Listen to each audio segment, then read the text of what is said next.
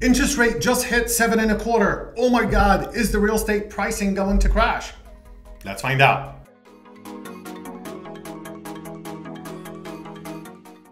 Hey everyone, this is Zaid Hanna with the Hanna Group here at Real Estate 38, and we always start with what's active and what's pending in the market. So we have a total of 569 actives. We've peaked just about 20 more than what the average has been, which was about 550. Total pending still consistent 444. See, that column is not actually coming down. That would indicate for us here in the Bay Area, pricing is not going to crash.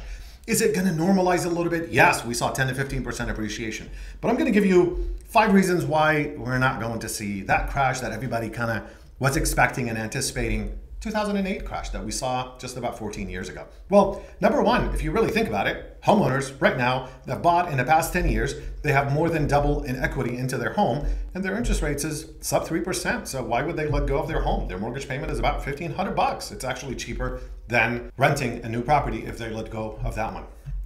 2, inventory. Builders learned not to overbuild, especially whenever there's a slowdown. So they've been preparing at this. In fact, because of COVID, supply chain issues, and everything else, we are seeing less units from builders coming into the market. That's why we're seeing 50% less. Number 3, there are no foreclosures. Why? Because banks learned their lesson. The guidelines are so stringent for you to actually buy a home. So anybody that owns a home is actually responsible enough not to foreclose. So it's a lot harder to get a loan. So when you get a loan, you are going to keep it. You're not going to foreclose on it.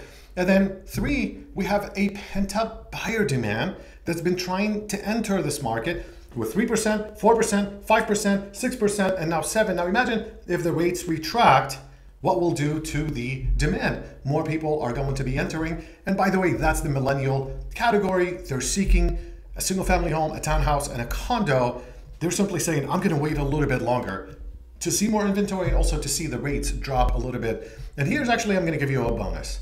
The institutional investor. No one is talking about those. This is a little bit complicated. These are the people that are coming in the market, hedge fund money, saying, hey, I'm going to buy a property and I will rent it for X so I can gain 6, 7, 8% as my cap rate, and I'm also going to sell it in the future to gain future equity. So by the way, those people enter whenever the market retracts about 5 to 10%. You'll see more institutional investors.